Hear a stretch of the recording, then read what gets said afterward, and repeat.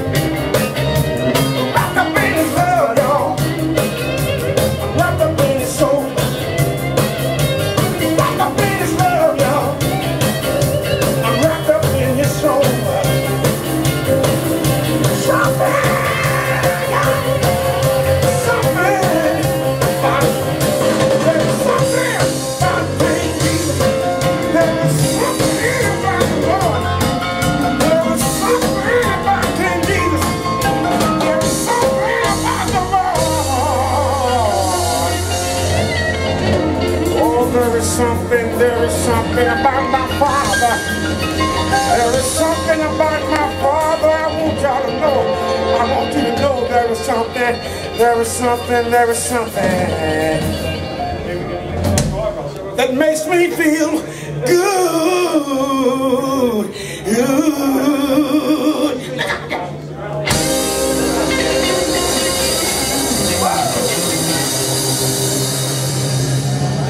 Right, we're at the Bristol show 2018 in one of the Sound Foundation rooms, and I'm with the MD, is it? MD, yeah. Of Sound Foundations, Chris Green. Chris, Sound Foundations are distributor for some big brands, Furutech, Isotek, ClearAudio, DS Audio. Nice portfolio to have. Okay. Because we kind of take care of all the bases. Okay. Because the hi-fi system isn't a CD player and amp and speakers. Okay, yeah, of course. Without cabling and everything else, it doesn't work at all. Yeah. But the quality of the ancillary products will have a huge effect on the end result you get. So, for example, Isotek, you should probably consider them not an accessory, an integral part of the system, but also the starting point for your system. Okay. Because you know, Lynn used to preach source first. Yeah. But the source will not work without power. Of course. And with poor power, it won't work to its optimum ability. So the Isotek products basically allow you to give your system a proper, stable foundation to work from. And a lot of people I find who don't have an open mind to this kind of thing spend huge amounts of money chasing this sound that they can't have without clean power. Yeah. In the same way, Furutech, again, it's what's seen as accessories, but these make a fundamental difference to the sound of your system. Yeah.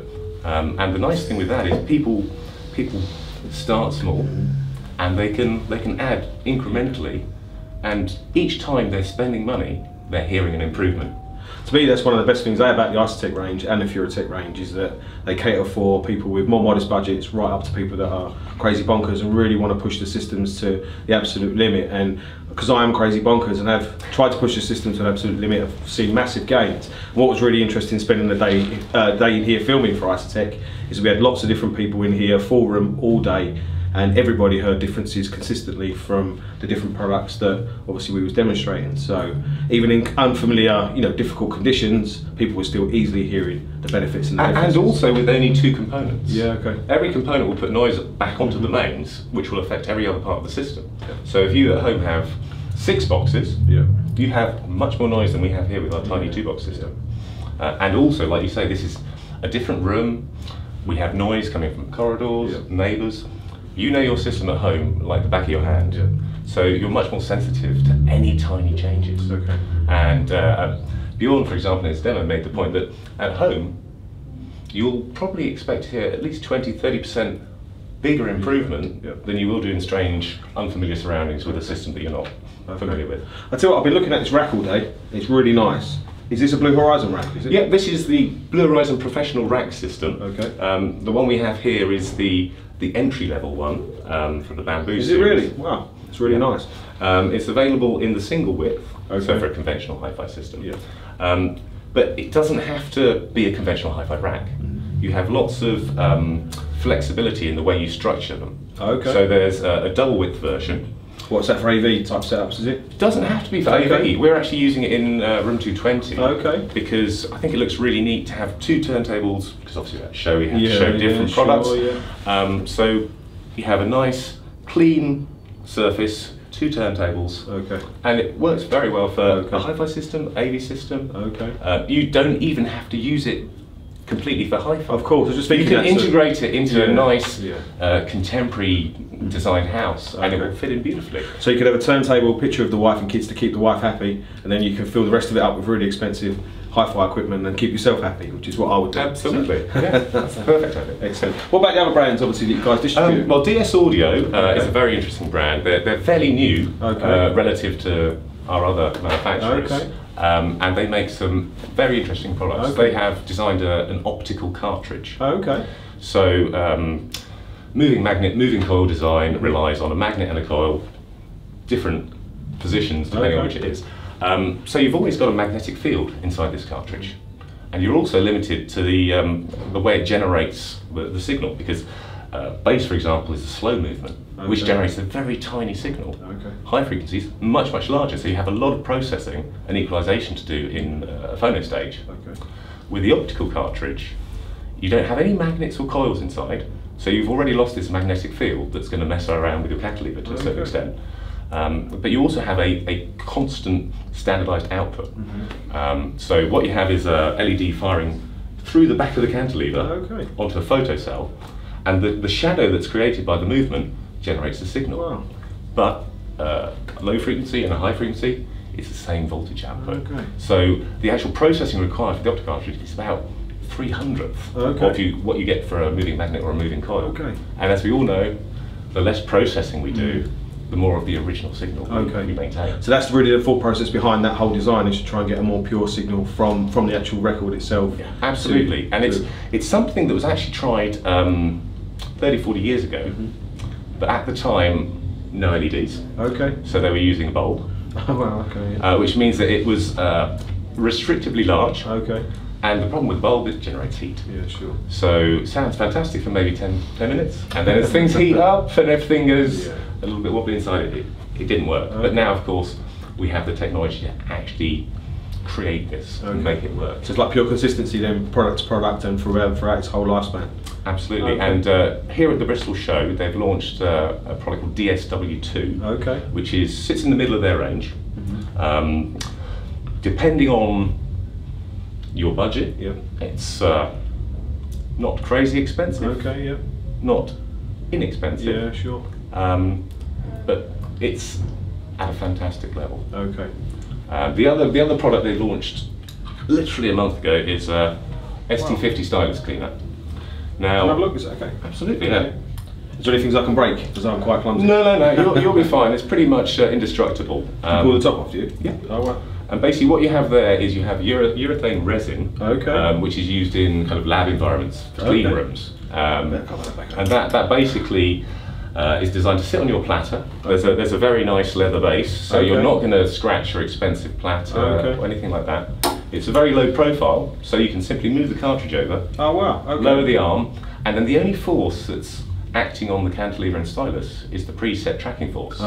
If you imagine with a brush, you're basically beating up your cantilever and stylus. I see. Because that's the alternative way of cleaning, use a brush or... Yeah, that's the conventional way of cleaning. Maybe a little bit of cleaning fluid as well, and a brush. Whereas this, it basically will only affect your cantilever with the preset tracking force. It's also completely washable, so you can use this for years. If it does start getting grubby, you rinse it with water. Leave it to dry, and it's as if you've got a brand new product. This might be a really basic question, but not being a vinyl man, what is the benefit of cleaning? Well, if you imagine you've got a groove, and you've got a stylus. If you've got fluff, hair, debris, dust, this will actually affect the movement. For example, if you've got something underneath the stylus, it won't be able to sit properly in the groove. So what would be the sound benefit change you would get from that? So you will hear distortion. If you've got a dirty cantilever, a dirty stylus, you will hear distortion. To varying levels. I mean, I've seen some where you've got effectively a fluff ball on the end, and it's like they're talking through a mask. So we're talking vinyl. ClearAudio is another one of your obviously brands that you guys distribute. ClearAudio is a lovely band to distribute. It's a family company. So Peter Suki started it in the late 70s. It's now run by his two sons and one daughter. And everything is made in-house. Is it really? So you have 100% quality control. Even the metal is machined in-house.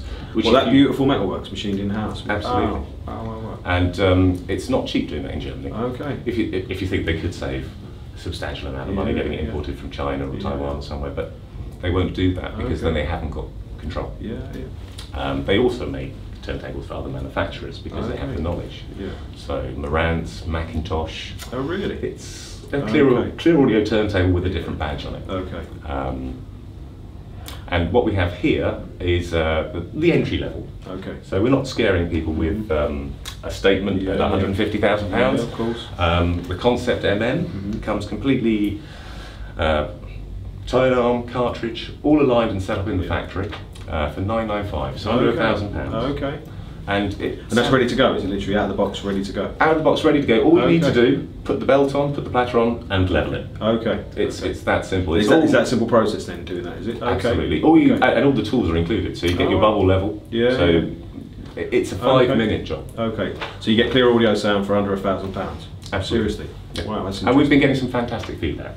So I think it's is that the award winning recently? Yeah, I think that's won the what HiFi Awards 6 or 7 times now. Wow. I'm not sure if that's a record for an individual product, but still very good, isn't it? Absolutely, very good. Absolutely. So that goes from entry level at £1,000 right up to some of the best looking turntables I've ever seen, and probably the best sounding that I've seen at the shows that you've done previously. The Hi-Fi show live that you do, the demonstrations you do there are always incredible, and it's always that vinyl turntable that just I can't stop looking at it. So tell us about those. It would be really nice to have the Statement, which is their flagship turntable, here at the show, but unfortunately getting 400 kilos of turntable on 2 pallets up onto the second floor of Marriott is not an easy job. And also we're trying to show something that is actually a realistic prospect for a lot of people who visit, not just a handful of people.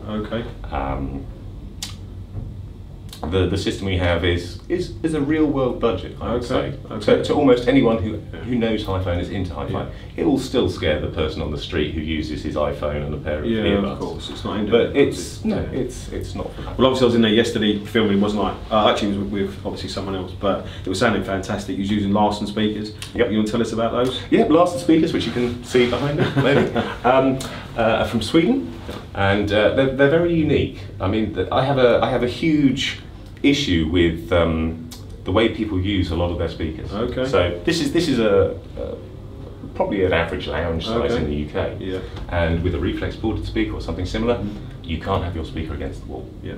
So effectively what you do is you lose space in your lounge to have the right sound. Yeah.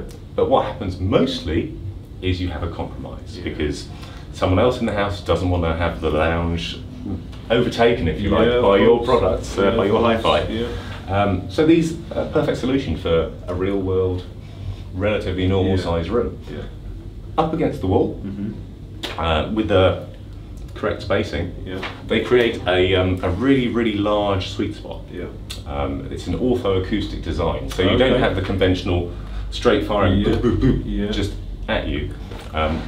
As you can see, we have a special angle, and we also have tweeters here firing upwards. That's the really interesting part because you can't see them. That's the bit that no one would know about. This is why you need to explain to people. We do actually have for when we have larger space at demonstrations and hi-fi shows.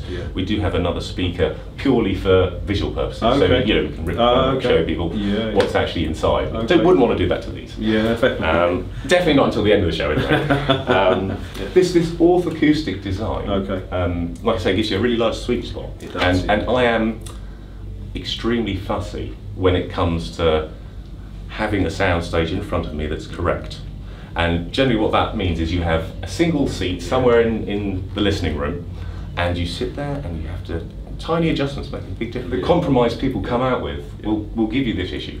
With the Larsen, you can have a whole sofa. You can stand up, you can move around, you maintain the stereo image. And especially if there's more than one person in the house that likes listening to music, that will probably make your life a lot easier. They're also really dynamic sound, aren't they? Big sounded, dynamic, really good bass. I mean, these are the Larsen 8, which are the top of the line currently. The Model 4 we have in the room down the corridor with the ClearAudio are 1195. And for the money, it's really modest price, isn't it, for that performance? Absolutely, with all the convenience of the positioning, the large soundstage, and it's an impressive sound, not only for the money but for the size of the units, and it's a real world loudspeaker. Another bugbear of mine is measuring things in an anechoic chamber. Who lives in an anechoic chamber? Why is that relevant? I'm the only person who does. I think. Everyone else does. Of course, you know, it's a bizarre way of coming up with some figures. Right, look at that beast of a power cable. That is, to me personally, really. I love power cables, and that's a really exciting one. So tell us about that, Chris. Well, this is the new Ascension power cord from Isotek. This is the flagship power cord. Isotek basically don't believe in coming up with a cable, putting on a random price tag and saying, hey, this is the best thing ever. This is £3,000, just under. So it's not inexpensive or entry level, but the quality that this will give your system, you have to hear to believe. What you have inside here is 4mm squared Ono cast copper conductors, silver plated, in a virtual air dielectric. That's the interesting part. How is that? Do you know how that process is manufactured? Do you? I haven't seen it in manufacture. I'd be very impressed to. But effectively, you've got a conductor with a string of FEP that's wrapped around it, and then a dielectric on top of that. So there's, as it says, a virtual air dielectric. There's no contact apart from the FEP strip. So it's like minimal contact between the conductor and the dielectric. The other thing of this is shielded, like you wouldn't believe. Effectively, is that each individual conductor is shielded? Did I read that correctly? Yeah. Basically, you have obviously live, neutral, earth, each wrapped in the FEP, dielectric on top, and then shielded. So each individual conductor. Each one is individually shielded. I've not seen that before, You then also have air spacers to further distance the outer dielectric from the conductors, and an additional shield again. Okay. So if you if you look at kind of leakage, there is none. Okay. If you've ever got one of those tester things to find out if you've got something in the wall running, of course, yeah. you can hold it next to this and it doesn't read it. Okay. Whereas if you get a normal black power cord, sure. it goes off the scale a metre away. Okay, okay. And what that effectively means is, behind the system, even if you try as hard as you can, you're basically going to end up with a bit of a spaghetti junction. Okay, okay. Which means that you've got cables running against cables, and each one is interfering with the other. This isn't me blowing the Ascension's trumpet. Okay, yeah. This has just won the HiFi Plus 2017 award. Okay. So it does the business. Yeah, I've had a demo of it. It was really something, really special. So just one question before we finish. What is that designed for? Is that designed for power? Obviously designed for power. Is that designed for power conditioners? Is it designed for products like components, CD player, streamer? Where would you use that? Ideally, if you can stretch to it, everywhere. Okay. Because again, if you have 3 cables in your system that are interfering with others, that's still causing an issue. Okay. Ideally, you start from the wall socket into your power conditioner, then the source, amplifier, and run through the system. So it's not specifically designed just for power conditioners, it's designed for everything. Absolutely. I mean, if you have, for example, a 1-box system. Yeah, perfect. Cheaper than a 10-box system. Well, it could be, depending on the boxes. Yeah, fair play. Chris, mate, thank you very much for your time. Really appreciate it. It's been a really great demos. Both rooms at the show have been fantastic. You know, obviously you'll see videos that we're creating for both rooms.